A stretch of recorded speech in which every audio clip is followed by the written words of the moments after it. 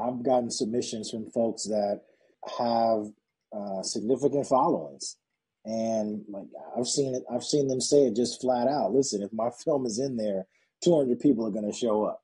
And if you're the film festival, you take that stuff into account because you want to be able to show that you can fill a room. Hey, actor, welcome to Lydia Nicole's Acting Smarter Now podcast, where I help actors level up their game. Have you ever wondered what it's like to network effectively at a film festival, or how to maximize being at a film festival as an actor? Well, today you are in for a treat because I am speaking to Mr. Troy Pryor. He is an actor, producer, and the founder of XL Film Festival. And he is breaking it down step by step what you need to know when you enter a film festival or when you attend a film festival. So without further ado, let's go to the interview. So tell me, what is a film festival? A film festival is an amazing event and opportunity to bring together storytellers, typically to showcase the film projects that they produced, worked on, performed in some way, shape, or form. Typically, you're also going to have some type of events, some parties, some mixers, some mingles, opportunities to really network and connect with folks. And it's just a really great moment to celebrate the craft of storytelling and bringing artists together. And why should filmmakers put their projects in film festivals? What's the importance of that? Well, oftentimes, film festival is one of the first opportunities to get your work in front of an audience. And so you want to get some feedback. You can see what works, what may not work, especially if you are a rising creator. You may oftentimes do a short film with the aspirations of doing something larger, and your short is what gets you in the festival. It's also a great opportunity to build some great relationships with folks. And if you're operating at certain levels, a film festival may also be a market for you, meaning that you may go to the festival to sell your project. That's a whole other level of festival, but that's another huge part of the deal flow if you're operating at that level. And what's the benefit of actors participating in films, short films, and projects that are going to go to film festival? What do they get out of it? Again, a great opportunity to meet other performers, other filmmakers. It's a relationship business. What I've really learned from being an actor that's on stage as well is oftentimes you have a keen ability to rock a mic or moderate a panel, and being in front of an audience, it gives you another platform for people to learn more about you and what you're capable of. So you may have a project in the festival, or you may be a moderator or on stage in some capacity. So those are all great opportunities.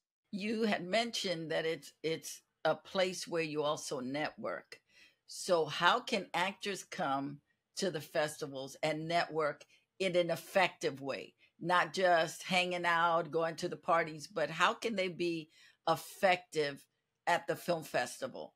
I oftentimes talk about what is real networking. It's not just passing out business cards, connecting with folks.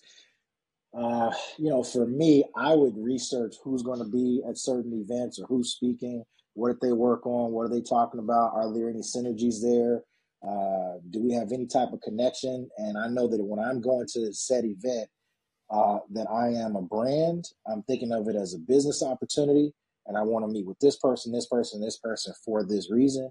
And this is what I have to offer first before I ask. And it's not just, here's my business card, check this out, can I follow up with you? It's no, I realize that it was great to meet you. I noticed that, these are some of the things that are aligned with your current goals, and I think I can add value to that. So I would say anybody that's going to network in any capacity, that it has to be an active thing versus just meeting someone, taking a photo, and shaking a hand. You made a point of saying, how can I be, what can I offer? I think that's a really important thing, because a lot of times actors don't know how to speak up. They don't know how, they get nervous, they get excited, they get intimidated, but they don't know how to come in and be of service. So with that in mind, how do you recommend actors volunteer to help at festivals? Because a lot of festivals need volunteers. That's how they survive, because they don't make a lot of money. So if you could talk on that. Sure. So one way that actors can really get involved with festivals is through volunteering, and it could be as simple as, "Hi, my name is Troy.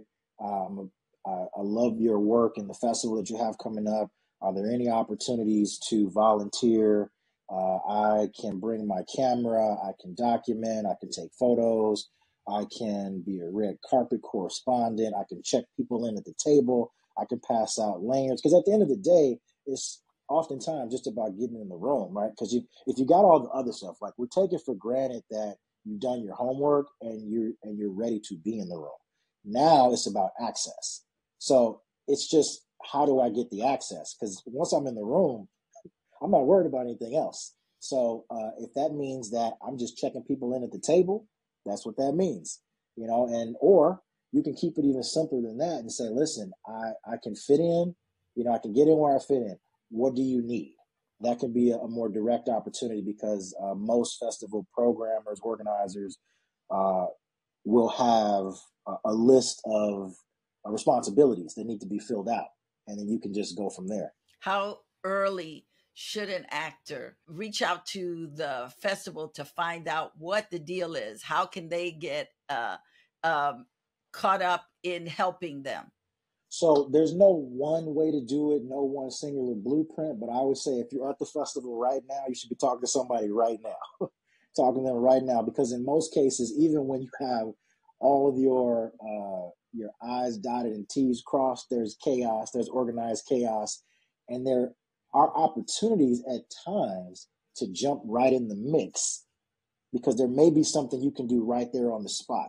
You don't have to force it, because you got to give people their space. But who knows? There may be a table that needs to be moved, a chair, and you can just help right then and there. But that's when you really learn people, is when you're working with them.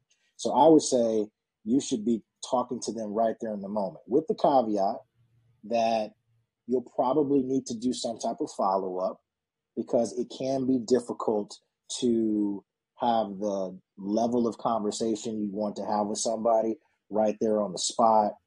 Typically you want to give the folks that are organizing some time to decompress and then follow up. But at minimum, I think you should be planting the seed right there at the beginning, exchanging information, and then, asking them, "When can I follow up?" Again, I can always assume I'm going to follow up, and as soon as possible, and then give it some time. But you can also ask, when would be a good time to follow up. Another thing I would say is really important is, um, oftentimes the individual you think you should be talking to, it may not be that person. It may be somebody else on the team that will actually help you move a lot further. So this is where your research comes into place. I need to know who's on the team, who's the individual I should really be talking to right now. And maybe that's the way to at least start developing the relationship. But the win, to me, is always right now. And then you judge that by the flow of things, like, and sometimes they'll tell you, like, "Give me a month before I can really check back in," and you respect that. Let's talk about the don'ts. What actors should not do, because you made a comment that they should have already done their homework. A lot of times actors don't do their homework. They just are excited.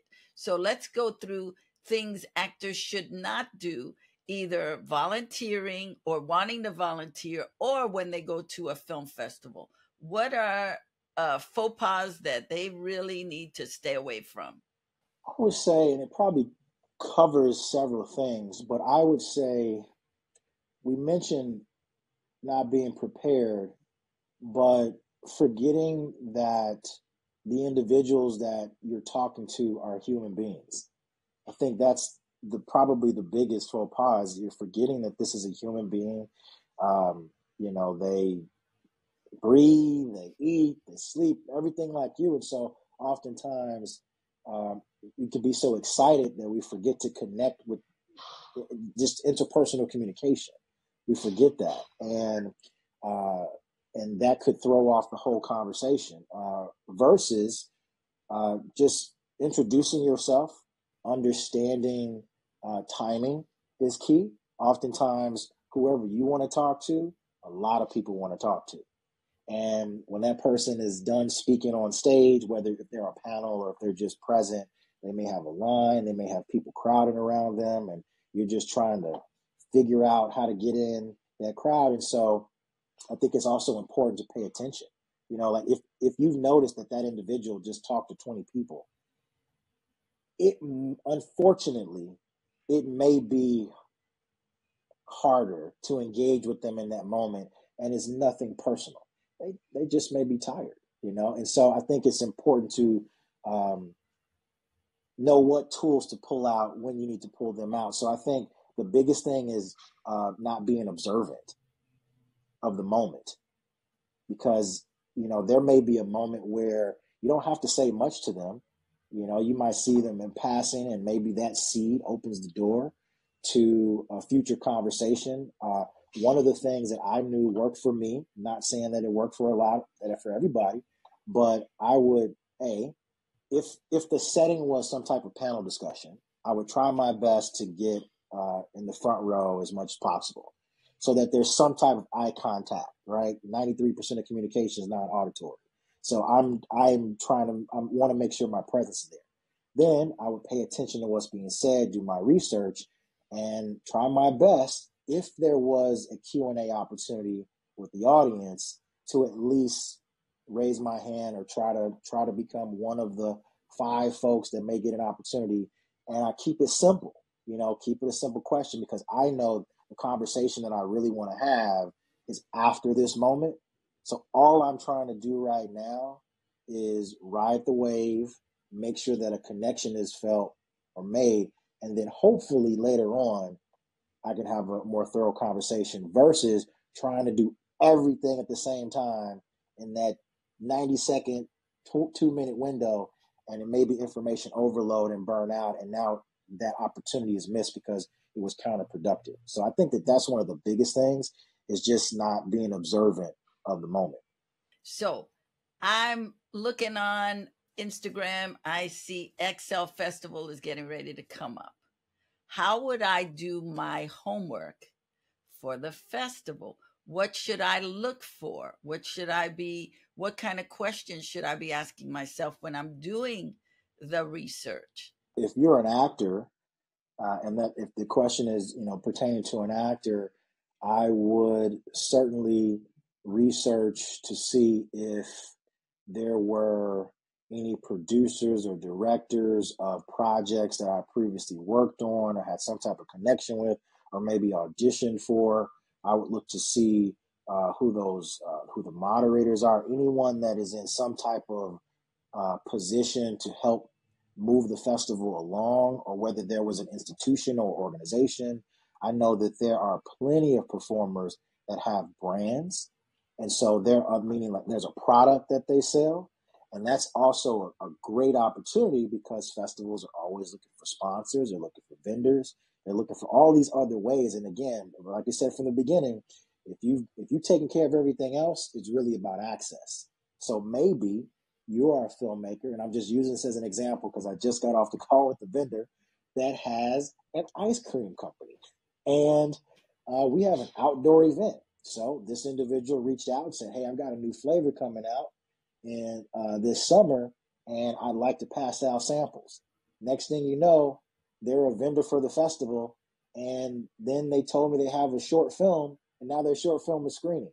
You know, like they're just different opportunities, and I think that when you do the research, you can find out what tools do I have that I can pull out. Maybe I'm not presenting myself initially as an actor. Maybe that's just a part of it that comes with it. And then maybe what voids do you have that I can fill, or what value can I add to help, and that opens the door for these other opportunities. And going back to the research, um, I just want to add something. There is a AI called Perplexity AI.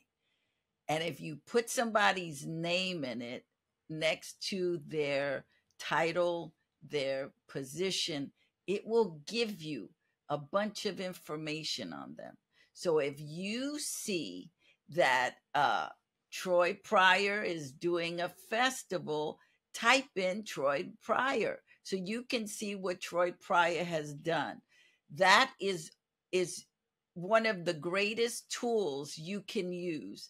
It pulls from all different places. So you also get footnotes of where they got the information. I got this from IMDb. I got this from blah, blah, blah, blah. And it gives you articles on the person. It also gives you videos on the person. So you can get everything. I know that when the actors went on strike, part of the thing was about AI. So there's some cons with the AI, but then there's some pros. And we need, as actors, we need to know what the pros are. And one of the great tools for researching is AI. You've been in the business a long time. I've been in the business 50 years. And I can tell you that research was always part of how I was taught. But for me, in the old days, to research, you had to go to the DGA, buy their book. You had to go to get their book to see who the directors were, and it only came out once a year. So if they had a bunch of new projects, you didn't know about it. You had to get the newspapers and the trade papers, and there was no computer that you could go and say, let me look this up. Everything you had to do by hand. You had to call people and say, hey, do you know Troy Pryor? Who is he? Tell me a little bit about him, because I'm going to go meet with him and I need to know. As actors, it is really important for us to do our research. The ability to research everybody from commercials to short films to documentaries, whatever you're doing, type in the name of the person, find out what they've done. And also in IMDb, you can see who they've worked with. So that maybe you've never worked with Troy, you've never worked with so and so, but they worked with this other person that you worked with a few years ago, and now you have a connection. Now you can talk. So when you're networking, you have something to say. When you said when people are finishing the panels and they're coming and they're being bombarded, in addition to understanding that they're people, understand that when you're on stage, whether you are in a speaking capacity, whether it's emceeing, hosting, being asked questions, when you come off stage, you are not focused. So they can talk to you, but they're not present. They're still kind of getting that stuff off of them from being on stage. They're still on that high.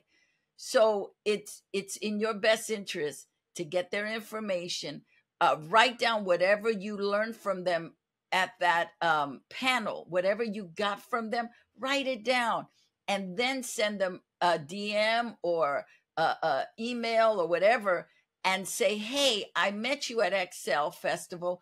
I really loved when you were talking about how actors need to research and be prepared. I never thought about that, but you have given me such a wonderful piece of information.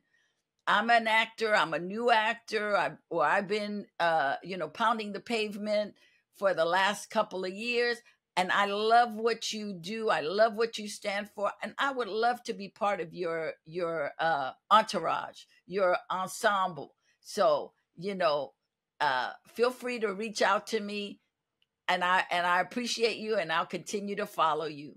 And that's it. And then you let it go. Let it go. Let them come back to you. And if they don't, then maybe a couple months later, start following them on social media and see what they're talking about and join the conversation. Don't be obnoxious, but offer, be of service. Because sometimes, as actors, we are so excited. We want so much for people to know us, but we forget in that excitement that they're people. They might be tired, they might be hungry. They're good people, but you've caught them when they're already on overload. I want to ask you, if someone has a project what should they start doing to get that film out there to different festivals? So there are a couple platforms that you can use, one of which is very popular, Film Freeway, which is a database of tons of film festivals. And they have various levels of membership that you can create in Film Freeway, but it gives you plenty of opportunities. And within that one platform, you can identify the festivals that are most aligned with the genre of project. Maybe your festival can fit in a variety of fests. Maybe it's a very niche project and it only applies to certain, but that will cut out a lot of your time, a lot of the research time, just to figure out where's the best opportunity for your project to be seen. I would say that's probably number one, just because it gives you access to so many resources at one time. And then you have your bigger festivals that have been around, like your markets, your Sundance, Tribeca's, things of that nature. You can go straight to those sites, figure out what they're looking for. Sometimes a way to get into the festivals are their labs. So sometimes these festivals have year-round programs. And so there may be an opportunity to get involved in one of the educational projects, and you get to build relationships with folks. And it doesn't guarantee anything, but it certainly helps to have a relationship if you have a project that you can showcase. There are at major festivals, you typically have a lot of brands and organizations that have experiential events and pop-up events. So those are other opportunities to meet the people that curate and program. Sometimes they have, you can meet the programmers directly. And in most cases, all those individuals are listed somewhere. But I would say if you go into the big players, all their information is on their website. If you're looking at the thousands of other festivals, use Film Freeway. It's a great tool. How valuable is it to start small and move your way up? Because everybody wants to go to Sundance. Everybody wants to go to Sundance. But Sundance may not be the first place for you to go. You might want to work on your craft, work on your skill sets. And then when you really feel ready, then go to Sundance. But we, as actors, as filmmakers, we dream. It's like, I want my stuff to go to Sundance, but we're not Sundance ready. So what is the value of starting small? So it's a part of the process. To me, a lot of this is very reminiscent of playing sports, being an athlete. The human body can only take so much. If I'm not bench pressing 450 pounds, I'm not putting that on the bar right now. I need to start with something I can control because I can get hurt if I don't do that. So this idea of making sure, one of my mentors used to tell me, master your market, right? Even the conversation of moving from one side of the country to another coast or whatever that may mean. It's like, master where you are right now, because you can oftentimes use it as an incubator moment. You can try things, test things out, see what works, what doesn't work. Not only with your craft as an actor, as a filmmaker, but also your ability to navigate rooms. People are people, and so it's a great opportunity to figure out how to prepare when I am in those other rooms. What can I do? And most cities have some type of community festival, or maybe it's a showcase. Maybe it's not even a festival. Maybe it's just a community event or a showcase opportunity. Maybe it's an opportunity to show something at your church. Maybe it's an opportunity to show something to your family. But it at least starts to prepare you of what to do when you get in those rooms. And then, festivals cost money. So, you want to do your research to figure out that even if you have the opportunity to go, does it make financial sense as well? So take all that stuff into account. And so starting small gives you the room to figure out some of those questions. How many films do you get? Because I would think it's very competitive. So how many do you get average, and how many do you actually accept?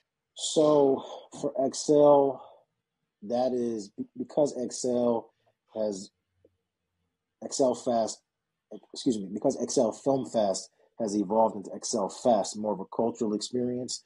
we have a much more curated moment for actual films. Like in the first year we did it, we only screened 10 projects. The next year we looked at the time and we had 24 hours of content that was spliced up amongst several theaters. And now we actually curate for a variety of festivals. So we get hundreds of submissions across our festival network for Excel. I would say we would probably, within 24 hours, there are a lot of shorts, a couple of features. You're probably looking at 35, within that 35 to 40 range, depending on the time of the content of projects. Okay, you just said you're curating for a lot of festivals. Okay, so let me ask you, when they are submitting for the festival, the criteria that the festival puts out, how important is it to follow the criteria? It's extremely important. So there are a couple perspectives. I would err on the side of caution, especially if you are just starting out and you may not have leverage or relationships or access, because like anything else where an individual entity is vetting, whatever it may be, they're they're overwhelmed with things. And so oftentimes if you haven't fulfilled the requirements, you're eliminating yourself from the beginning before they even watch the project. So I know that if we have short film blocks and we're saying that your projects can't be longer than 10 or 15 minutes and you send something that is 20 minutes off top, it's getting discarded right away from that space. And it would be lucky if we got the opportunity to go back and look at submissions that may have not made the original cut. I would not bank on that happening. So I would definitely stick to the mandates, the requirements that those film festivals are saying. If there's certain types of content, subject matters, every festival is going to have its own theme. They're looking for something specific. I would stick to that. And this is where relationships matter. I can tell you right now, I got hit up by a lot of folks after the deadline. Like, hey, I got this short. I want to get it in. I'm like, man, you're making my life so much harder. Now, we've got a team of folks that are already curating. So I have to be very honest with them. I personally recuse myself from selecting any of the films because that would continue to happen. And so I have to tell them, like, our team is already curating. So the biggest thing outside of the mandates is getting it in on time. Because otherwise, it's, the chances of it getting in at all are completely diminished if we don't have it within the time frame we're supposed to have it. So deadlines are important. Okay, so let's talk about deadlines. Is it better to get it in early? If you want a less stressful experience, I would say get it in as soon as possible, because you don't want to be in a situation where something gets lost in the submission portal or somebody's Wi-Fi goes down and you had all intentions. Even waiting to the very end where you're submitting it and you're within the window, technology does what technology wants to do sometimes. And there's less wiggle room. So I would say get it in as soon as you can if it is ready. This is not me saying to rush, because if your project's not done, then make sure it's done. Like if you got to clean up some audio, if there's something you need to polish up, then do that for sure. But if your project is done, then get it out of the way and submit that. Okay, let's talk about faux pas of projects. Do not send projects that are I would say, against whatever that film festival is looking for. So for me, Excel is all about empowering. It's about accelerating rising storytellers. So, we're not doing projects that are like 3 hours long. That's just a timeline, type thing. We're not doing projects that have an unnecessary amount of negative content. stereotypes, things of that nature. Like, we don't want to limit the artist craft. And if there is something that is necessary to tell a story is one thing, but we're certainly not in perpetuating negative stereotypes either. So we stray away from things of that nature. So we want to make sure when we send the film that we are within the timeline, not wait too close to the deadline. But we want to make sure we are prepared, that the film is ready. That means it has gotten its post, the sound is great, the colorization is in, everything the film needs is already done. Yes. If it is not, do not send it in. That's right. Film festivals are very specific about what they're looking for. You don't want to send a film about a little Appalachian girl to a Black film festival, right? Yeah, and I'm glad you brought that point up, because there are some festivals we curate for that there's a real question around what is a Black film. Does it mean that it's the story, or is it the creator? Is this person that's of a different ethnicity? But they tell a story. Let's just say if it's they're telling a Black story, can their content still make it into the project because of the story, or does that come off as performative because it wasn't told? So there are real conversations, about that, and sometimes it is case by case. But something else to consider is sometimes we can be very specific as filmmakers of said background or ethnicity. Those are some things that we'll also look at. One other thing I forgot to say, and this is not for Excel, but some festivals will require it to be the premiere. So that's something else to consider, is if you have a project that's been circulating already, maybe it was online. I have my perspectives on that. It's not something that I really, you don't have to premiere with us, but I would say before you spend money or research, see if they require you to premiere the project, because it may be a liability for you because you're waiting to show it there when you could have had it in front of a ton of audiences already. That brings me to the marketing. I'm a filmmaker. I've gotten my film at your festival. What do I, as the filmmaker, need to do in order to push the film? Because there's a lot of other films. You're not promoting my film. You're promoting the festival. So what do I need to do as the filmmaker for that festival? Sure, I would start with the simple things, like make sure they send you your laurels, the little tag, because that's a nice little stamp that draws attention to your project. Update your cover art for your project. Even if it's, a lot of times people don't even read all the film festivals that you made. It's just the quick visual. They see that, okay, I saw your cover art, but now a month later, your cover art has 4 laurels on that. So it's communicating that people are buying into this project. And sometimes all you need is momentum. That momentum can move you forward. So I would say update your press material, whether it's your deck, whether it's your website. I would say create a website for your project, something that's very simple. People can go to, click it, maybe see a trailer, look at the information about the cast.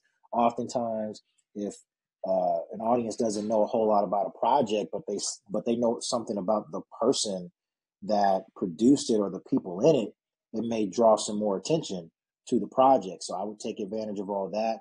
If you do have anybody that's on your project, well, you should do this in general, but especially if you have somebody in your project that has some type of presence on social media, I would ask if they could reshare information as well to promote, because that person may have a greater reach than you have, and it can draw more traction to them. I could even If you want to get super, super specific, yeah, I'm looking at who I cast from the beginning in the project to figure out, like, if they can do the job, that's one thing. But if they also have some commercial viability, then I know that my marketing on the back end of it uh, will be a bit more manageable. It may be easy to sell. I never make any guarantees, but if you got somebody in there that's hot, meaning like they're popular, then it's going to attract some more impressions and eyeballs, which could mean some more sponsor dollars. As a person that's on both sides, I also look at the experiential aspect of the festival. And I know as a filmmaker, I have been able to leverage content and the story that the content tells, and then create some type of event around it at set festivals, which have allowed me to attract way more resources and relationships, because now my project is not just screening in a block at a theater where maybe the cinema holds 100, 150 people, 200 max, 200 people. And now the project that I worked on that has something to do with mental health, I'm able to now go to a healthcare brand and say, listen, we're going to screen our project at this festival, but we'd like to have a conversation afterwards about wellness. And then we want to give out some type of pass to a local health club or a gym or something. And so now it's a whole different conversation now. And now that project has become a tent pole. So, this is just me at this point. But, if you're a filmmaker, I would think of all of the different ways you can leverage the fact that your project exists, and not just that it's the project, it's the stories it tells. I would also look at,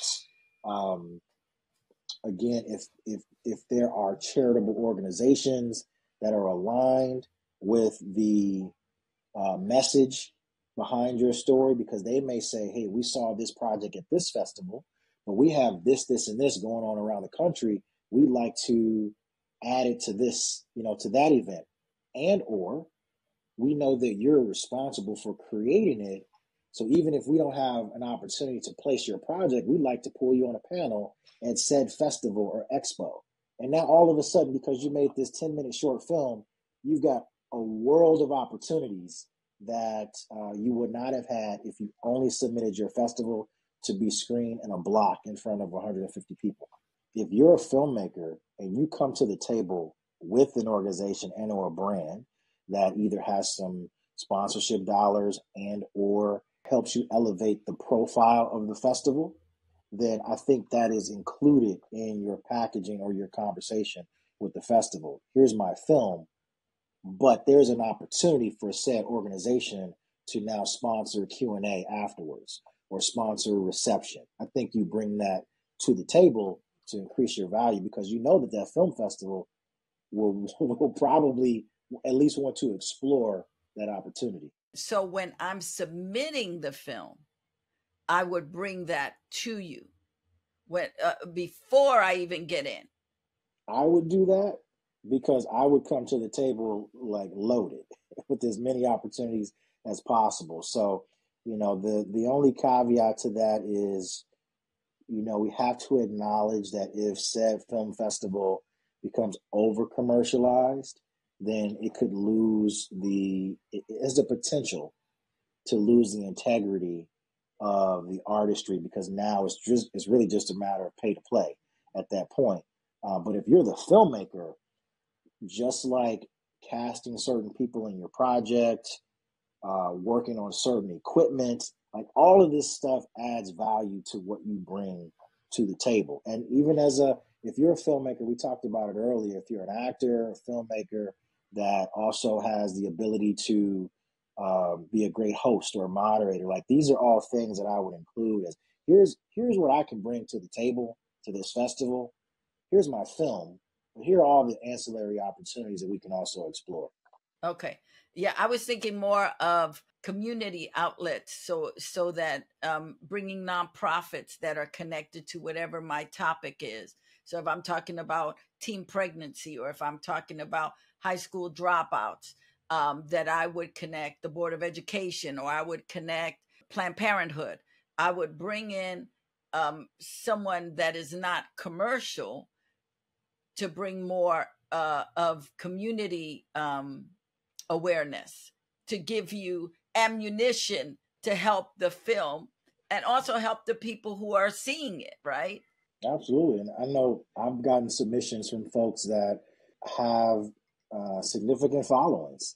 And like I've seen them say it just flat out. Listen, if my film is in there, 200 people are going to show up. You know, and if you're the film festival, you take that stuff into account because you want to be able to show that you can fill a room. And so those are just some things, you know, to consider. We talked a little bit about the marketing. Now let's talk about the promotion. So I've got my film in your festival. How would I promote it in addition to marketing it? So am I going on social media and telling people, hey, I'm in XL Film Festival. I need y'all to come out. You know, where are my people at? I need you. I'm doing a live. I'm, giving a little bit about the story that I just did and the cast, and maybe on my live I have one of the actors and we're talking about, the project and what it was like to film it. Is all of that beneficial for me as a filmmaker? Yeah, I mean, you were actually coming up with a lot of ideas that I would say Let right me off the tell top. you, You, I'm yeah, a master at what yeah, can we get done with a little bit of money, because hmm uh, you know um and this is more for people of color. It is that we don't know how to play the game.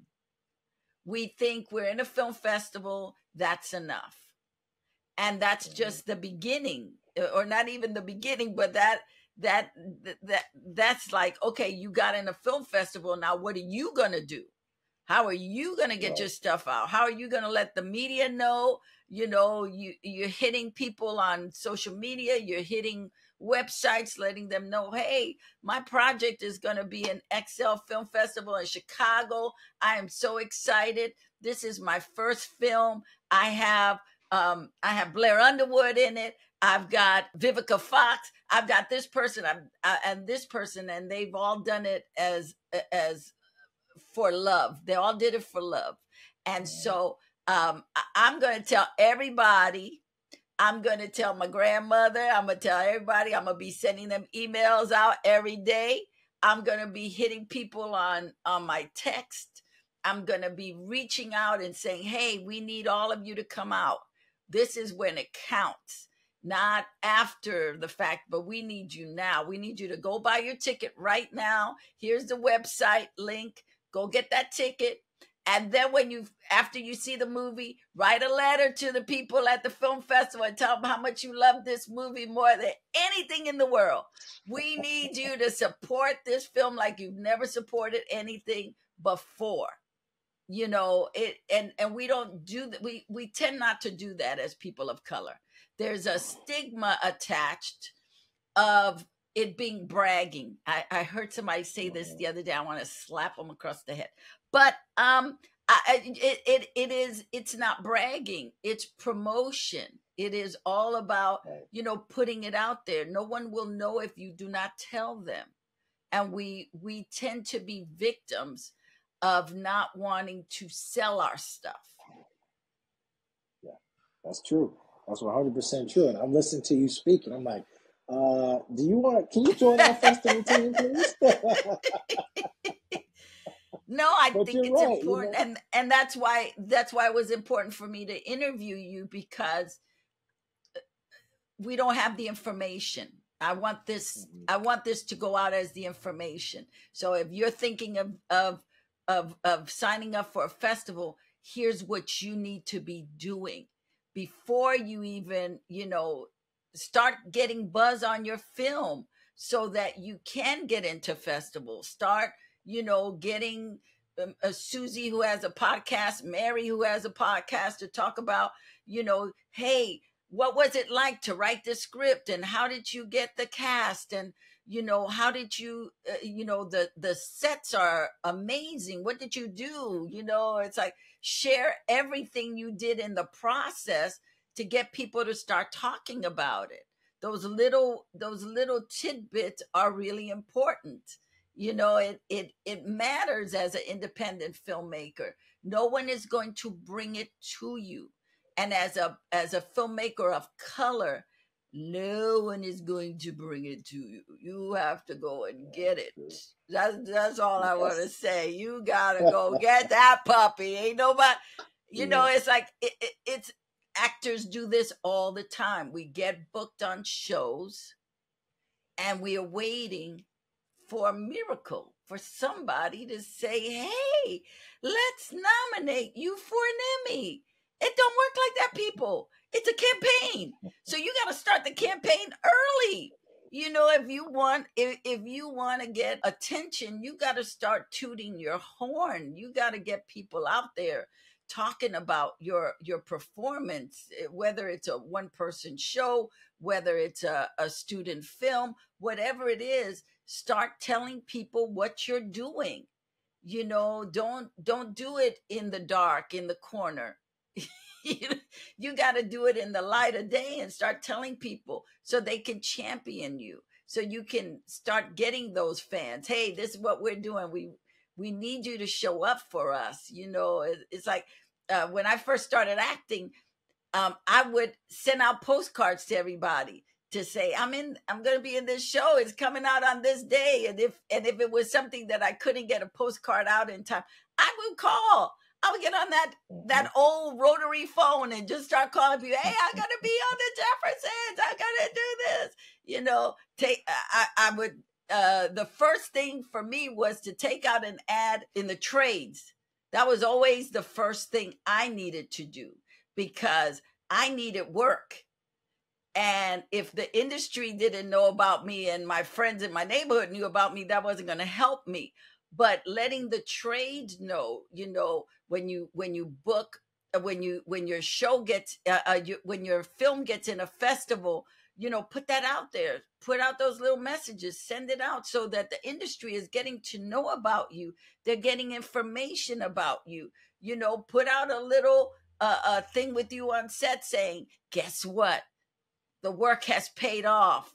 We're going to be on XL Film Festival in August, and we're doing this, and it's like we're so blessed that this project is taking off.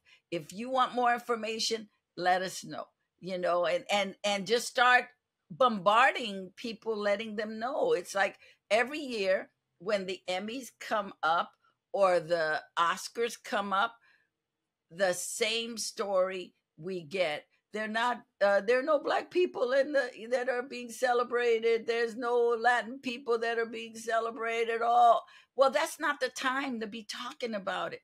You should be involved before the film comes out and saying, hey, we need these people in this film.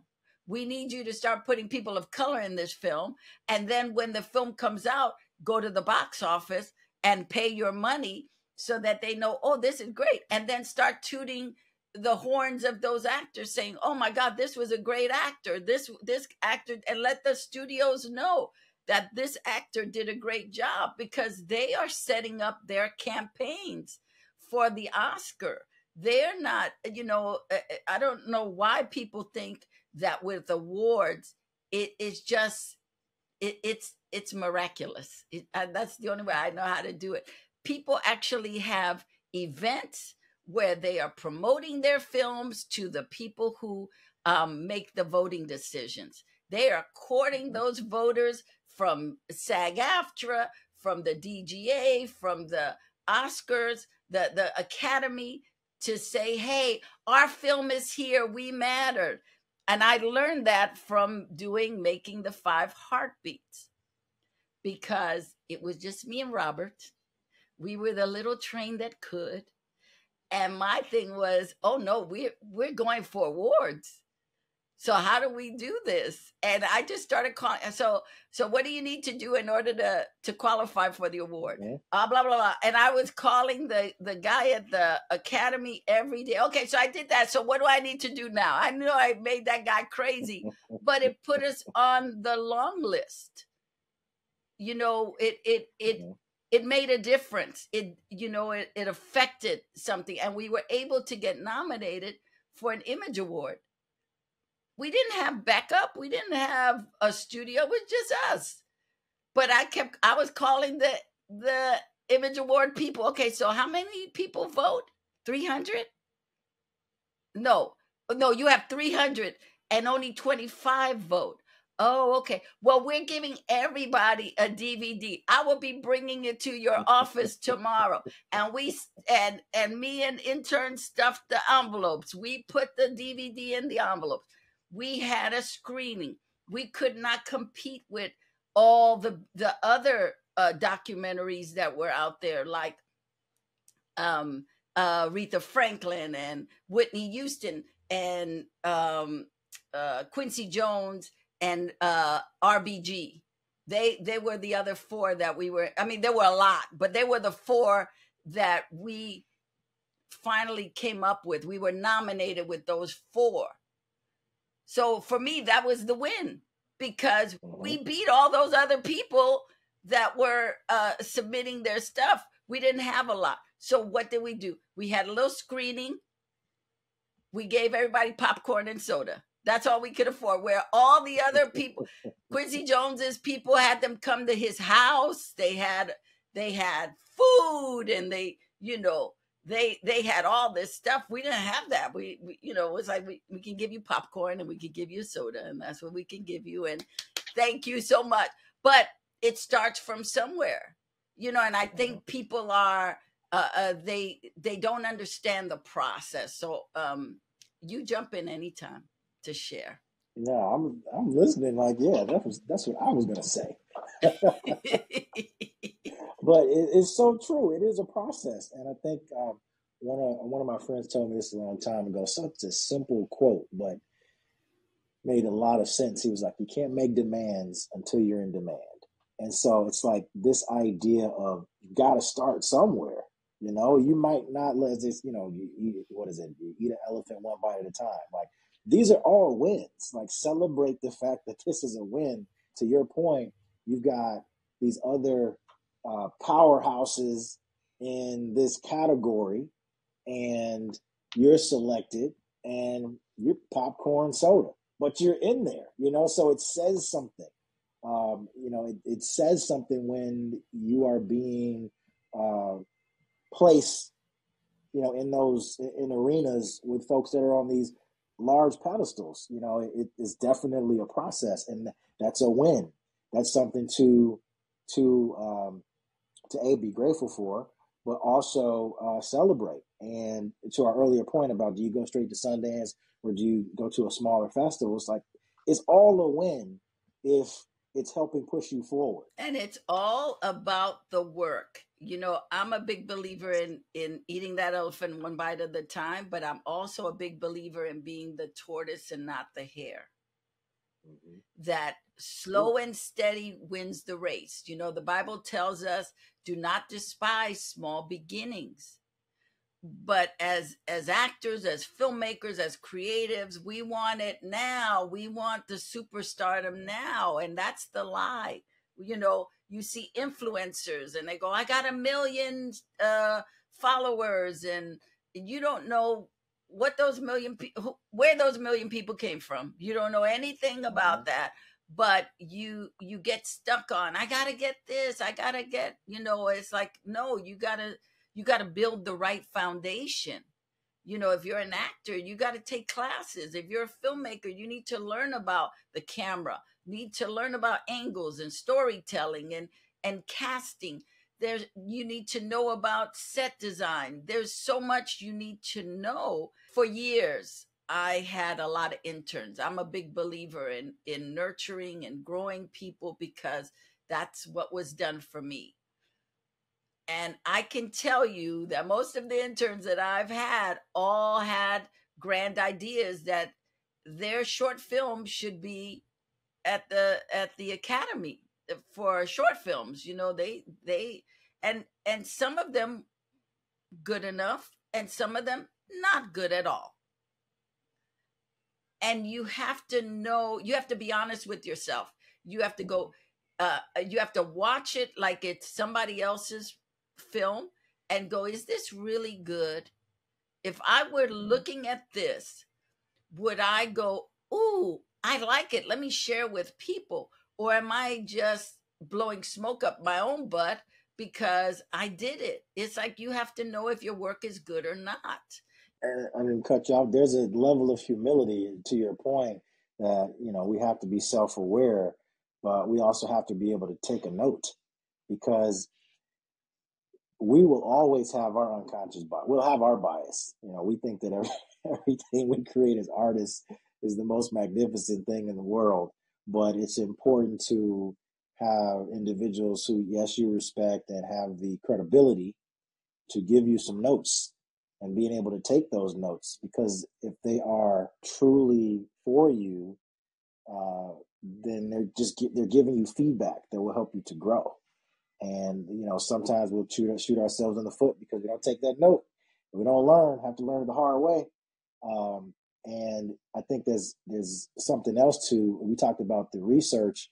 Timing is so important in everything, but especially this, because you could have a lot of the things, a lot of the boxes checked off, but you have to pay attention to the timing as well. Is this the right time for me to release this story?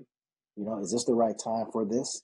And it may not have anything to do with you, but if you put it out there too soon or it's the wrong timing, then it may not have the impact that you'd want. So that goes back to research. If you're a filmmaker, it starts with the story. You gotta really do the rewrites. Two drafts does not make a complete film. Did you flush it out? Did you do a table read? What was the feedback you got? How did the actors respond to the pieces? Did they elevate it, or were they stuck? Are you telling a complete story? Because as a filmmaker, you're telling a story. So it starts with the page. You have to tell a very captivating, engaging story. You can't just go, I'm going to tell this story about the guy because I saw something similar on Amazon Prime, so I'm just going to go ahead and do my version of it. There's no real thought and consideration. You're just ripping something someone else did, and you're maybe changing the names of the characters, and now you are a filmmaker, and that's not how it works. And so you have to really be diligent about your art. Get better. I want to get better and better and better. So maybe you do a film that's 5 minutes. So you're learning how to tell a story in 5 minutes. And then you bring it back and you go, okay, I think I'm getting the hang of it. So now I'm going to expand the story. I'm going to do a 10-minute short. I'm going to go get another actor and see how that works. I'm going to play with the camera and see what kind of angles I can get. I'm going to see how I can tell this story. How, instead of using all these words, how can I tell the story with a minimal set of words? How can I get in there and tell a captivating story? Because a film is about seeing. It's not about, we don't want talking heads. We want to see something. We've got to see transformation. So how do you tell the story? It's like, then as a filmmaker, you grow and look at the best projects, the award-winning projects. Did you think it should have won? Or was it a hyped up thing that just got the votes? Because just because a project wins doesn't mean it is award winning. It's worthy of that award. I went yesterday and saw a theater piece that came from the National Theater in London. And, we as Americans have a high regard for British theater and British actors, and that's why they come and take our jobs. No, I'm just kidding. But I was watching this piece, and so I went in anticipating this was going to be a brilliant one-man show, and I'm sitting there, and at the end, I'm like, this was a work in progress, but they are confident, and they feel like they produce great work. So this piece is now in theaters across the country. They are backing this piece. And I went, oh, I get it. It's about how you perceive it to be. And are you really committed to it? Because I thought it was a great work in progress. Now, it would I look at it and go, oh my God, this should win awards? No. I want to see him do it again, and this time clean it up. Clean it up now. You know, just because you in London don't mean you got it all going on, but we have to treat the work as, is it the best work I can give as an actor? When we do the work, is it the best I could do? Did I make hot choices? Did I come prepared? Did I bring life to this character in a way that you'll never forget that character? You know, that's our job as actors, as filmmakers, to tell a story that haunts somebody, or to tell a story that every time you think about it, you just laugh and laugh. You go, oh my God, that story. But we don't sometimes, especially people of color. We are so hungry for product that we take whatever is put in front of us, you know, instead of going, yeah, I have a discerning palate. I'm not eating that because that's not how you make collard greens in a cornbread. I'm not eating that. That is not, and don't, you know, that is not fried chicken. That chicken is bland. It has no seasoning to it. No No, seasoning on this you will thing. not give me that. But we just take mediocrity and we go, this is great. It's like, no, it's not. You have to be able Yeah. to discern what is great writing. You know, what is great. Just because so and so says it's great, that you don't have to buy into that. But you do have to buy into doing your best work. Your best work. I get people all the time wanting to pitch a script, and I go, how many rewrites have you done on this script? And then they get quiet. I said, you ain't ready. I said, first of all, we don't take unsolicited material, but I'm gonna tell you right now, you need to do some rewrites on it, and then have a table read, and then get feedback, and then go write, and then have another table read. We don't know that process. So I think it's important to put that out, because we have been so trained to take the crumbs instead of saying, no, we deserve the meal, a meal that has you licking your fingers like, oh my God, that was so good. That was so good. And just because a white production company does it does not elevate it. It does not mean it is all that and a bag of chips. So Yeah. we And have to, that's so I don't know why I'm saying all this, but yeah, somebody needs to hear that. yeah. They're gonna hear it. They receive that. I receive that. It's all aligned. You know, understanding our value is huge because it diminishes, uh, you know, our abilities to negotiate and leverage things. It's like if you accept anything that you're given, it also helps elevate others that want to continue to take advantage of you and exploit you because they know give them anything, they're gonna buy it. They're gonna come. They're gonna line up outside and buy it, and it could be the lowest quality product. Didn't cost much to put together, and you know we'll still go out there and get it. Which makes me think of Taraji P. Henson, when she was crying because she was saying, you know, she still couldn't get her worth, that she still was being asked to do projects and not get her pay. That and I go, whoever her agents or reps are, they should be fired right away, because she should never have to come onto a stage and say, I can't get paid my worth because of my color. Her representation should be fighting for her. They should be saying, no, she is just as good as a Robin Wright or a Naomi Watts. She needs to get her pay, and if the people who represent you don't fight for you, it's hard for you to fight for yourself as an actor, as a filmmaker. You need the people that are representing you to say, no, my client is just as good as Tom Cruise. They may not have the name ability right now, but they should be making money. It is imperative for people of color to come out swinging with excellence, that we have to be excellent. When I was a kid growing up, that was all I heard in my house. You got to be excellent. You can't get away with what the other kids do. You got to work harder. And we've kind of lost that along the way. We're sliding in. Sherry Shepherd used to have a great joke that she would say. She was hanging out with this white girl, and she saw this white girl going off on her mother, and she was like, I don't want to do that. And so she went home, and her mother told her to do it. She said, I don't want to do that. And she said she woke up 3 days later.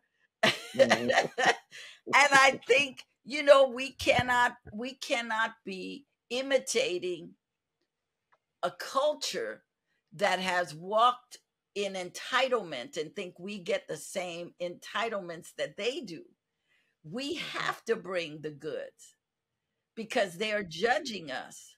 I was having this conversation with someone the other day, and it was about, I was even talking about Excel Fest and Creative Cypher and just other things. Like, I built Creative Cypher 10 years ago, and Excel Fest a couple years ago, well, a year ago, but we had been working in the festival space for some time, and it was just the self-awareness to know that we have to come to the table with that excellence, as you mentioned. And um, what I observed was that oftentimes when an individual or institution or entity got wind of what I was working on or doing, a lot of times they were like, where have you been? I didn't know. Why are we just now finding out about you? Oh my gosh, this is great. And I'm thinking to myself, like, okay, I can understand that, but don't be surprised, because so many people of color are already doing things that are so amazing that they're just not on your radar, that by the time you find out about them, they're 10 times and 20 times, the skill level of talent, because they knew they had to, because the opportunities weren't the same. You don't get the opportunity to blow the money and then come back and try it over and over and over again. So by the time you find out about something, they've already polished this thing.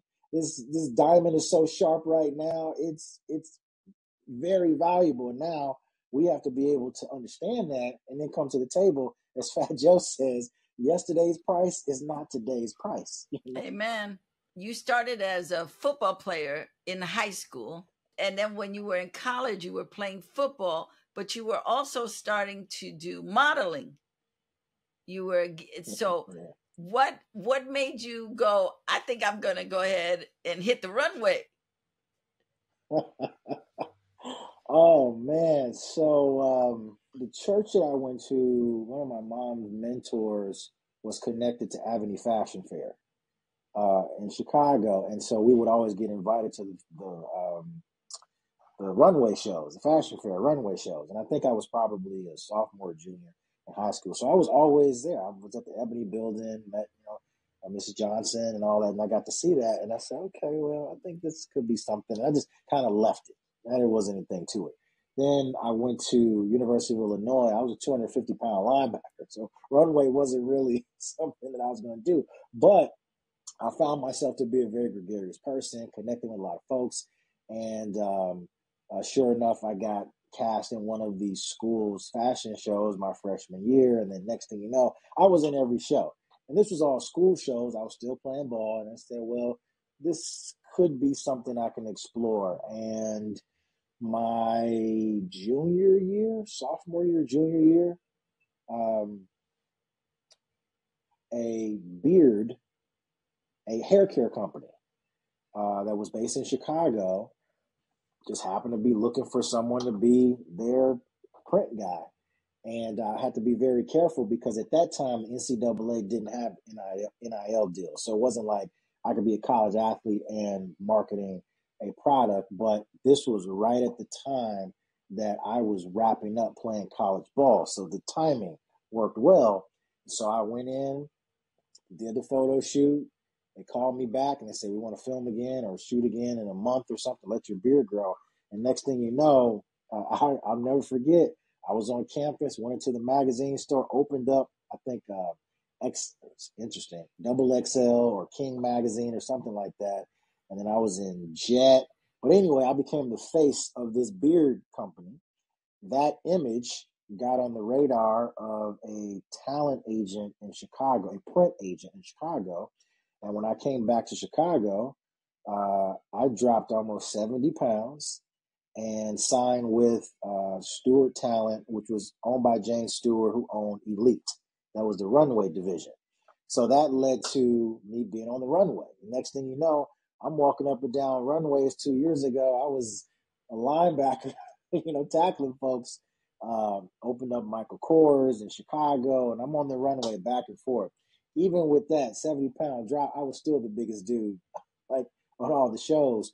And what was fortunate for me was that the runway agency Elite, which is what it was called at the time, was in the same building as these other departments. So it opened up a world for more commercial print. Then I was at Second City, I did stage, and then my voiceover career started. So all of the agents were literally in this one brownstone in Chicago. And so it opened up all of these worlds. But being a linebacker to a runway model opened up a bunch of other opportunities in entertainment. And when did you start acting? Let's see, what was my first project? It was actually, my first role was a commercial for the military. And they flew me down to Tennessee for this project. And that was my first role. I think I was pre-union at the time. They flew me down for that, and that made me eligible. And then the majority of the projects I booked were actually voice projects. So I did a lot of voiceover work. And then I started to branch out and do more theater, like local theater in Chicago. And it opened up a world to doing like day player roles and commercials and all of that. And I'll never forget, I was sitting at the SAG office in Chicago, staring at my phone, waiting for a casting director to say yes for this. I think it was the director session. So it was between me and two other guys. And in that moment, I said, this can't be it. I cannot just sit here and wait, because I came from a family of entrepreneurs and clergy. I can build community. I know how to bring in writers, directors, cinematographers. And then that led to me just basically saying, I'm going to start creating my own work. 5-minute short films turned to 10. So I went through that process. I memorized the union contracts to protect myself as a talent. And then slowly but surely, the independent projects that I would get cast on, every once in a while would need an advisor or a consultant that could help them with the contracts. And so that turned into a new opportunity for me, because I could look at it and say, you better be careful because you're going to get fined for this, or this is something you need to be aware of. Next thing you know, folks started calling me to consult and be a producer on the projects. And then that led to becoming in Chicago, a go-to for a lot of rising Black and brown storytellers, like new media content creators. And that led to my journey with the union, with SAG-AFTRA. That's what I want to talk about. What made you decide that you wanted to run for the board? It felt very organic at the time. This was probably 13, 14 years ago, feels like.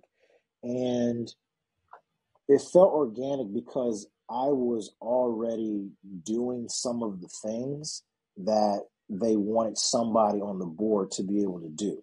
Like some of it was, we need fresh ideas. We need new folks in here. Some of it was DEI, keeping it real. Like some of it was, we need help attracting more Black and brown folks in here. And I was just doing that somewhat benevolently. I'll say that word right. You did. I was doing that just because I had been on sets, and now my friends, all my friends, are filmmakers, so I'm going to help them out. Or I have access to this studio facility, or I have access to these red cameras. So I'm in the middle of doing this already, and they need folks that know how to help the creators that are going to make these micro budget or short film projects. They need somebody that can say, hey, it's a bunch of filmmakers that are out there that don't know how to do union projects, but they're going to do a lot of projects that are kind of in that space that you know very well. And for me, it was a very, very organic thing. And I got elected. I was on the board for several terms, left the board, came back, and now I serve as the vice president. All right. That's awesome. Okay. So I want you to unpack this for actors. The importance of knowing your contracts as a union actor. So I'm going to just throw all of this out to you, and then you just go ahead and sort it out. The importance of knowing your contract, the importance of participating in the union, the importance of voting, that as a union member, to get the vote out when anything comes up, to vote for whatever, if it's to ratify a contract or turn it down, if it's to vote for board members or other members, to know who they are and vote for them. As well as, I want to talk about FICOR, because I think FICOR is the worst thing that has happened to the union. I hate it. I am a union girl through and through.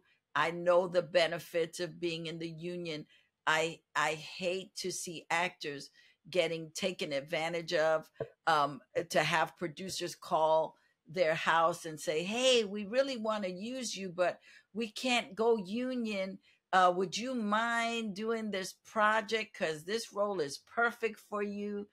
And cheating the actor out of their money, cheating them out of their pension and welfare, their pension and health, and just undermining actors.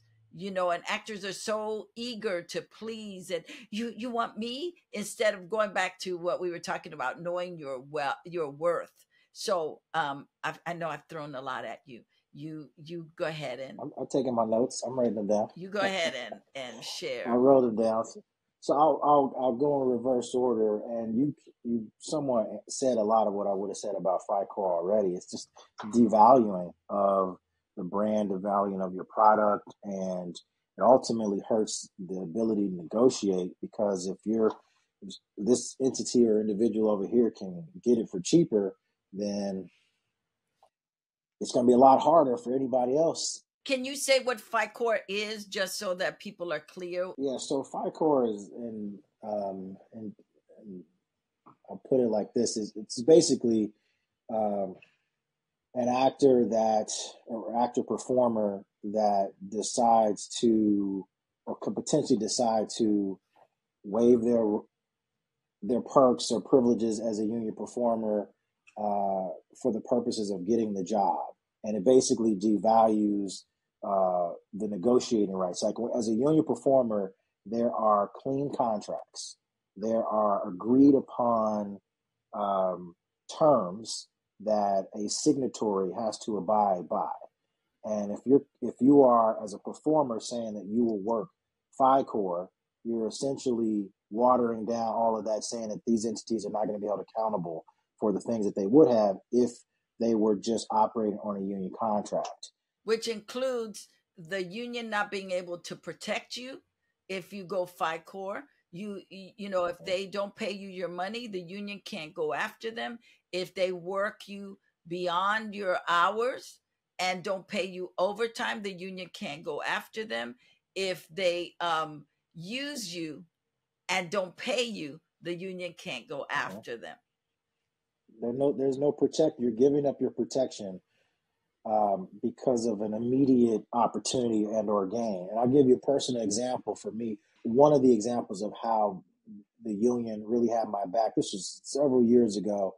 I remember doing like a background spot for an airlines, and for one reason or another, when they did the final cut, there was just enough visibility of me in that spot. And so my agent called and said, "Hey, you remember that thing you went in and you just did background for?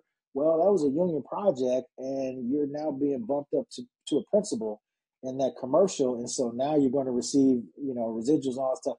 And that because that project, though, that was a signatory and as a union performer, even though I originally went in there and it was like a background project, it now bumped me, and now I'm getting residuals on this project and was able to get my health care and all kinds of stuff several years ago. And so FICOR is going to do the exact opposite of that. So if you're on a project, to your point, you don't have the protections, immediate protections, but the abundance of FICOR inevitably leads to the devaluing of the leverage that the union can have to negotiate better terms, better rates, better working conditions.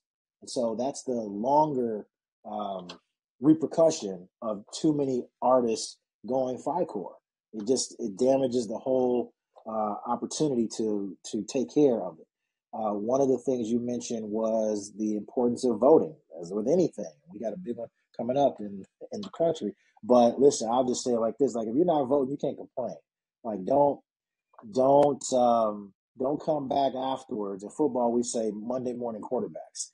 Like everybody knows what should have happened Monday after the big game on Sunday. But if you have the opportunity to have your voice heard or be a part of it, especially if you're a part of an institution or the union where you got the opportunity to potentially join a committee or at least be present in the room when there are sessions so you can learn about things, like take advantage of that stuff. And so you need to be an active member in that. And so it's extremely important to move things forward, but you need to be an active participant in the process versus just being at the mercy of the process itself. Something else you mentioned here, we talked about the union. We kind of touched on this when we talked about FICOR. Outside of the protections and the financial gain from projects that have residuals, things. I'm those that have worked on certain projects are getting checks for years and years down the road for things that they worked on. But there's also a community that's there as well. There's a community of performers that understand that process, and you're able to build camaraderie as well. When it comes to the contracts, I know in Chicago and I know in other places, there are always sessions where you can come in and learn about the contract, sit in, hear about working and wages, understand what's going to happen while we're in a brainstorming phase before something is even submitted or ratified. Like you have the access to be a part of the entire process. And when it comes to contracts, I mentioned earlier, that's how I became became a producer, was because as an actor, I remember being on a project one day and I'm like, this is whack. This is like, I can't do this again. Next time I'm on a project, they need to make sure that this is in place. And the only way to do that is if they're held accountable. And that is what the union will do. So I knew you don't have to memorize the contracts, but I knew that if I was on a project, I needed to know my stuff. And I would have never been able to tell you that by doing that, it would have turned into me being a producer and launching Creative Cypher. But I just knew I needed, as we said earlier, I needed to do my research because I needed to protect myself. I also knew that coming from being an athlete and then eventually I kind of jumped over, but I became a coach for a period of time. But being an athlete, you understand, or you grow to understand, the business of sports and how you can be easily just a commodity. I tore three of them. I had three knee surgeries, tore both Wow. ACLs, and all kinds of stuff happened, surgeries and all that. And next man up is what they'll say. You're down, next person. So I knew by the time I got into the entertainment industry as a talent, that could not be the only space that I was in. Even if I focused on being a performer, I would have to know the business of show as well. And you've got to know those contracts so that you can protect yourself. A debate that goes on with non-union actors not wanting to join the union because they feel it limits them.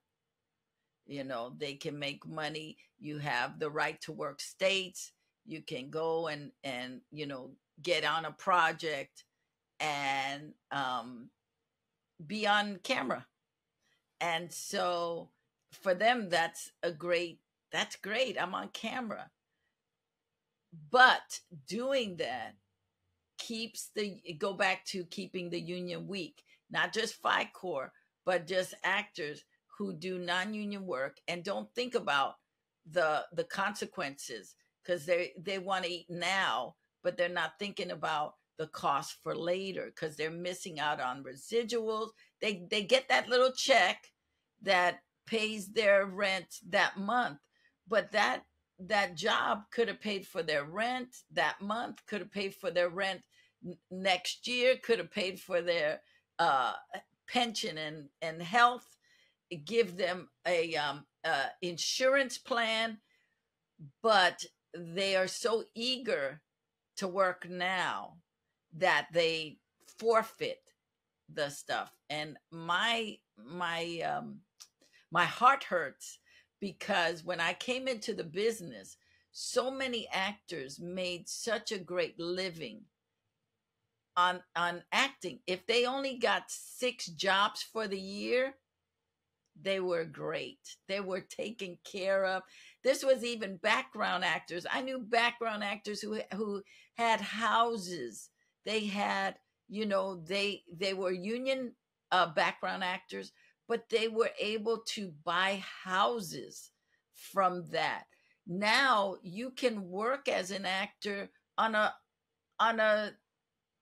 streaming show for 2-3 seasons, and you still need another job, because the way they're doing it now is, they will, if you're in this season, they're going to shoot you out in 2-3 days, so you don't get the privilege of coming in for this episode and then you come in 3 episodes. No, if you're in 5 episodes, they're going to shoot you out in those couple of days. So you now don't even get the benefit of getting that full paycheck.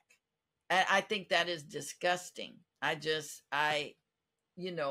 an actor producer, I think that is disgusting. I think the ecosystem, it's like the ones who feed off of the system are making way more money than the ones who are upholding the system. If there's no talent, if there's no writer, no actor, no director, there's no film or TV show. If you don't have those 3 entities, executive producer of Netflix or Hulu or whatever will have no job. So to shrink the pay of the talent, to me, is diabolical. It is It's greed. a It's horrible, greed. horrible thing, which leads me to doing your own projects. How can we as actors start doing our own projects so we're not at the mercy, utilizing the union, utilizing the union to make those micro budget films, or those little low, ultra low budget films, to be able to do our art, but not suffer because we want to be working. Yeah, and I think that it brings up a great point. We actually have a panel at the festival, sponsored by BMO. It's called Standing on Business. It says studio versus indie. And it's the whole conversation around Do you go with a system that could potentially uh, take advantage of you, or do you create your own? So that'll be a pretty robust conversation. But I think one of the questions that is important to ask the actor performer is if they view themselves as a business, because that changes your whole perspective anyway.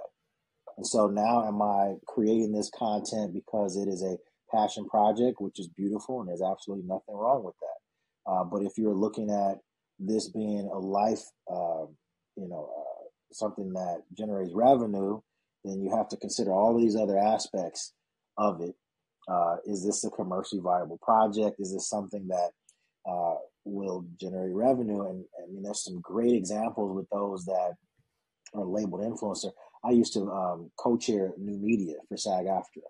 And so this was at the beginning of YouTube and the internet in general, but specifically YouTube democratizing how content was created, distributed, and monetized. The commercial that we're so used to it now, but the moment when commercials were at the gas stations or in the cabs or in all, that was all new media. It was new stuff. Now it's all content. But when that came out, we had to really consider, like, how does this union performer receive their residuals if that content is not aired on, network television the same way? All these things have to be taken into account. And ultimately, if you're an actor, performer, if you're out there thinking about creating your own content to monetize it, I would say it would be good to research the advertisers, because ultimately that's where a lot of the money's coming from, and everything else is a vehicle. It's as they say, a cog on the wheel of commerce, And is there something there? We had a gentleman at our that spoke at our festival. His name's Corporate. He still is a musician.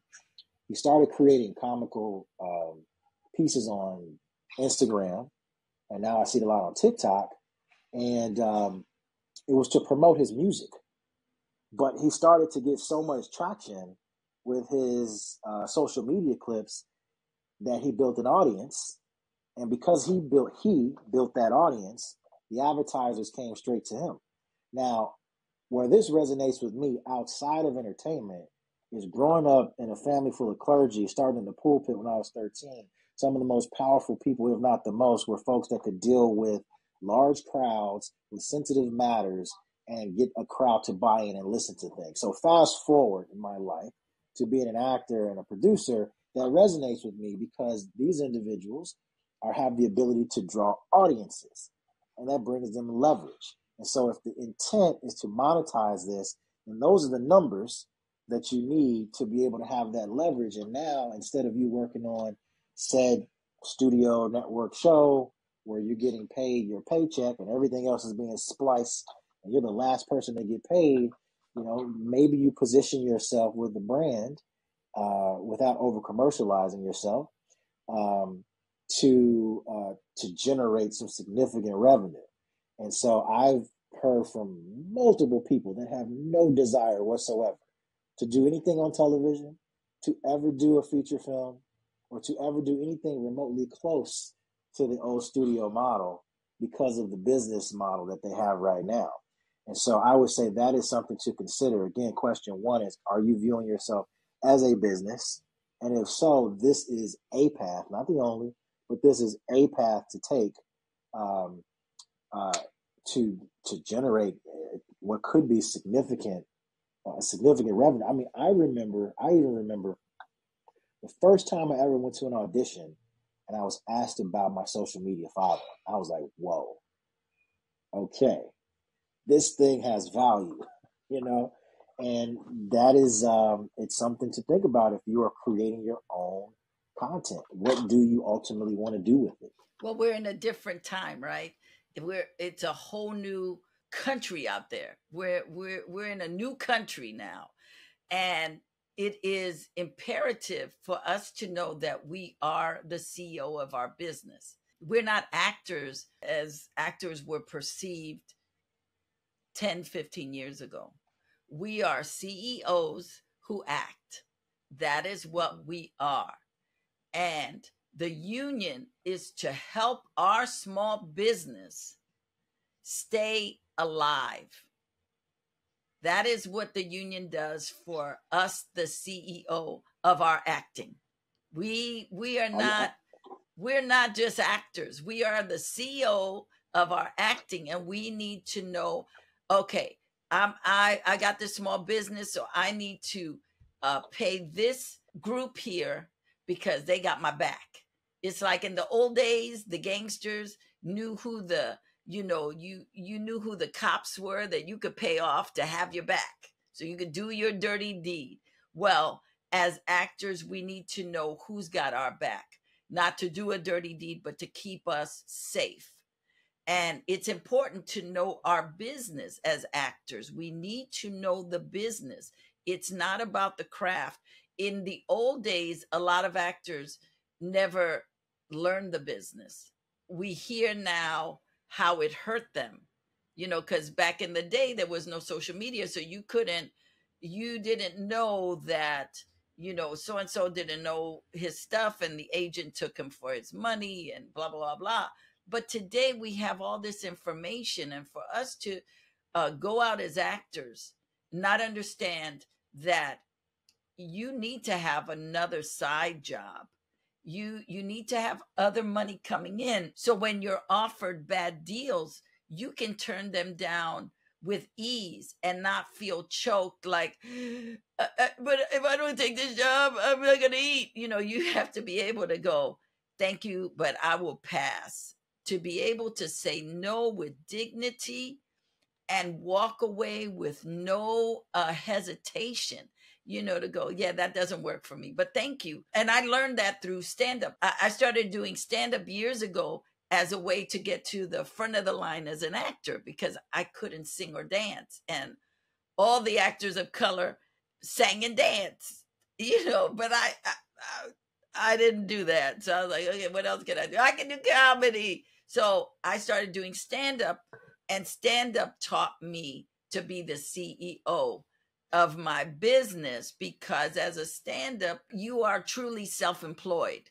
When you go in, it's between you and the booker. You get your money, and you got to wait till the end of the night to get your money. And sometimes they don't want to pay you. And so you have to get ugly with people, and it teaches you to be, you're the boss. If you don't get your money, you aren't going to eat tomorrow. So I would stay and say, do I need to go with you to the ATM? Because I can. How are we doing this? How am I getting my money? Because I'm not leaving here without my money. And as an actor, you have to show up in the same way. But the lovely thing is when you're in the union, you can call the union and say, hey, so and so didn't give me my money. So I need you to make that call for me. Because a lot of times you'll have agencies that won't take care of your finances. They'll go, well, we don't want to cause a scene. We don't want to. I remember an agent saying to me, you don't want to get a name as a troublemaker in this business. Mm. And that was before I knew what my union did. It was after that when I told somebody, hey, these people were having me sign blank contracts. Like, and I didn't have the mindset the first week to look and go, oh, you didn't put my times down.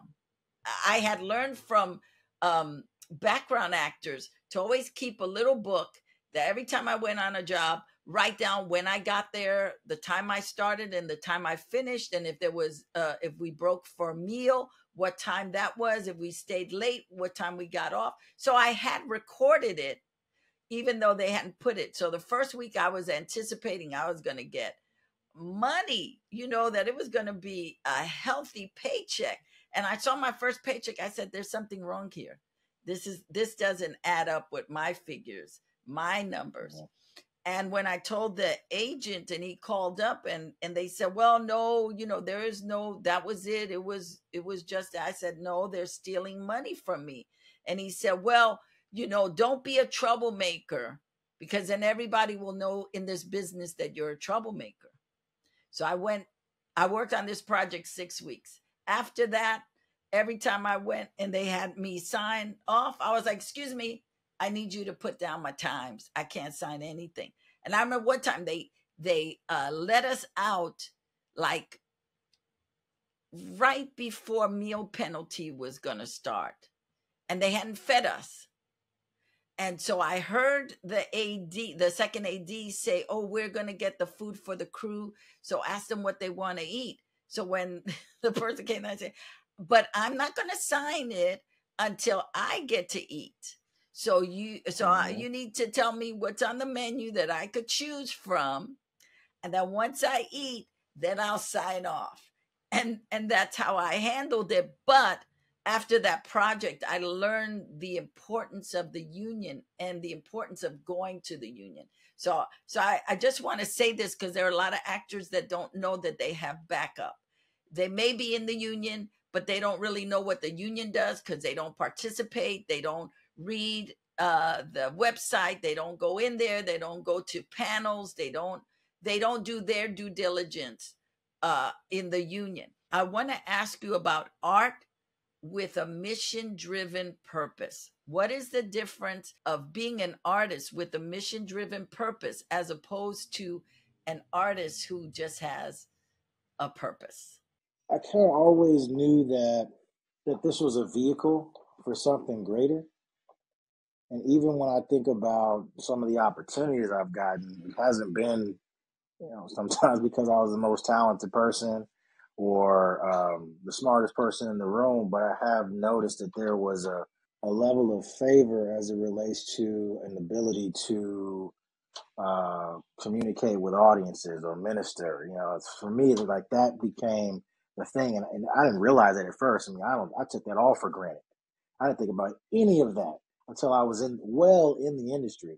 I didn't think about it when I was growing up. To me, it was just what we did. You're gonna usher, you're gonna be an usher, you're gonna read scripture, you're gonna be in front of the audience. I didn't think about it at all. It was just what we did, and it wasn't until I got into the industry and then just saw how horrible communication can be from time to time that those transferable skills were things I was acquiring, Mm. and eventually would be able to use those, and that this vehicle called entertainment or media, the bigger part of it, was ultimately all storytelling. And even if we think about scripture, if we think about, it's all storytelling. Think about politics, you think about marketing, pitching things, it's still storytelling. And so I realized that having honed some of those skills, that it wasn't just to entertain and that it had to be about something bigger than that, because entertaining can come and go, but the ability to mobilize people was a whole different conversation. I was blessed with the opportunity to use this vehicle for that.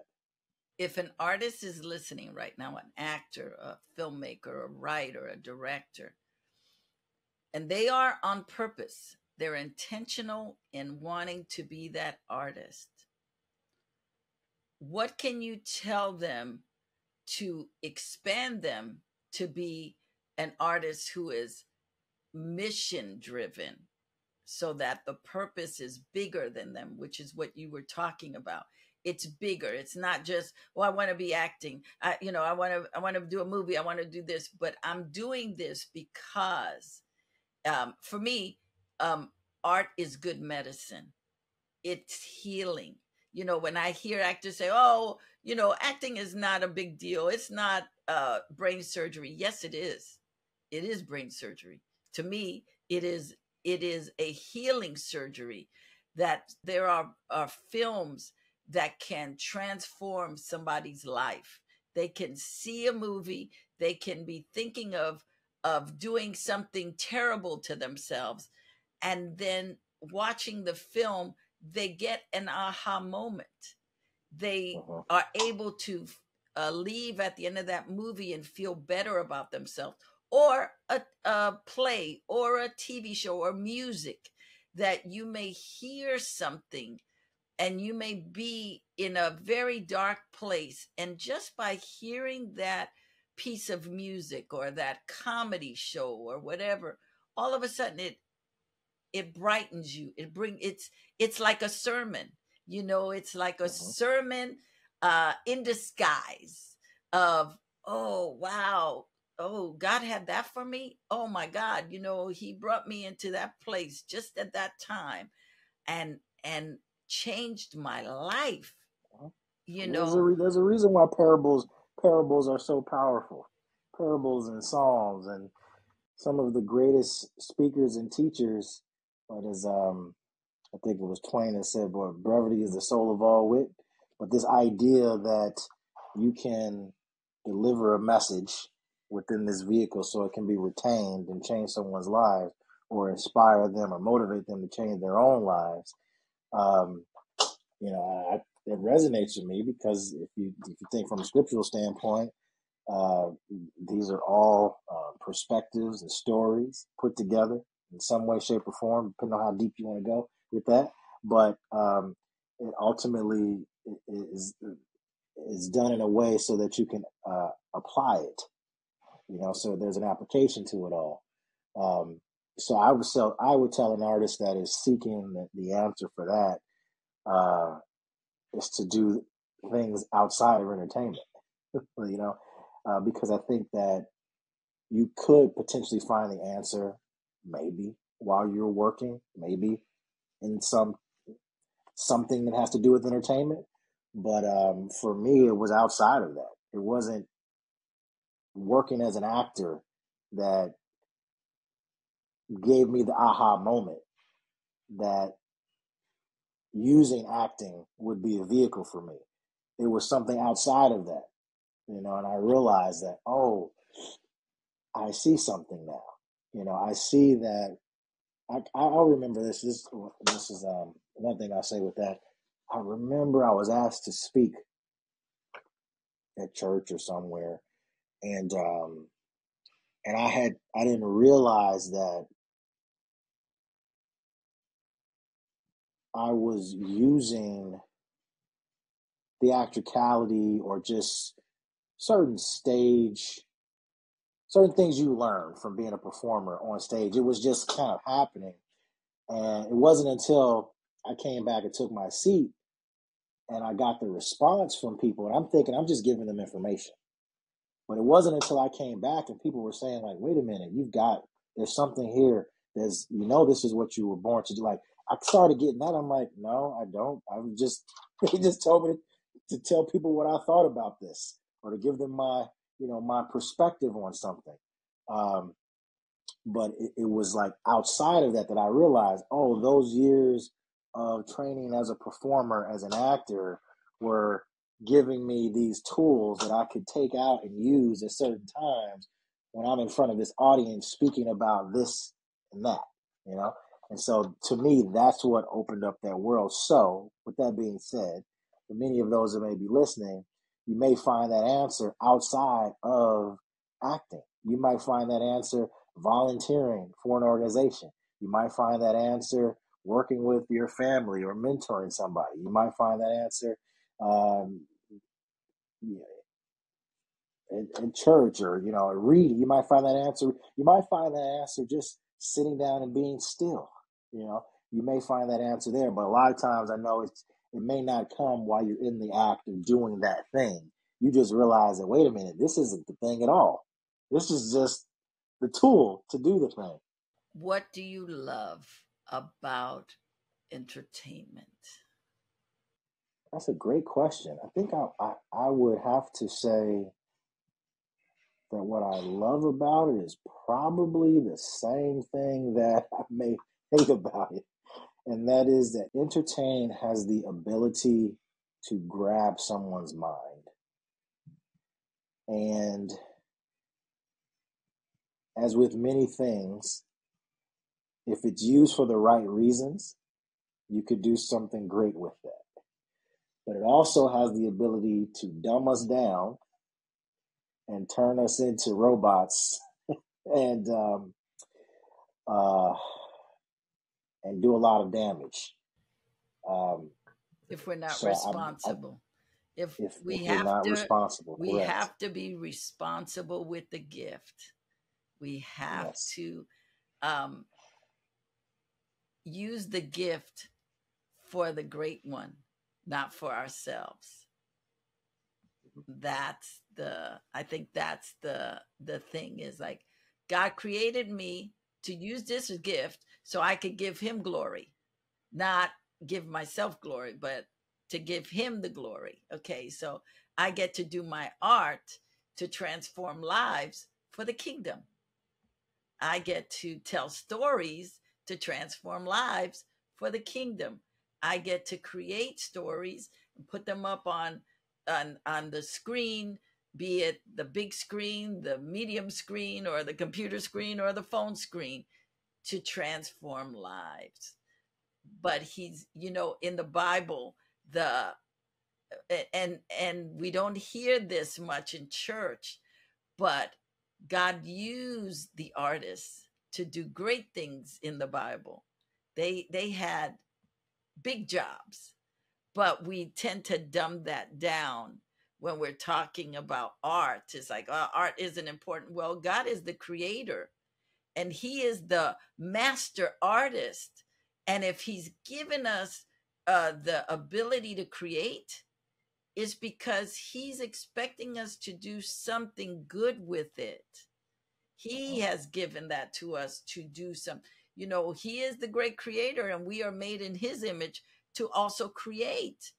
And we want to create stuff that represents our God. We want to create stuff that brings joy, it brings healing, it brings deliverance, it brings a repentance sometimes.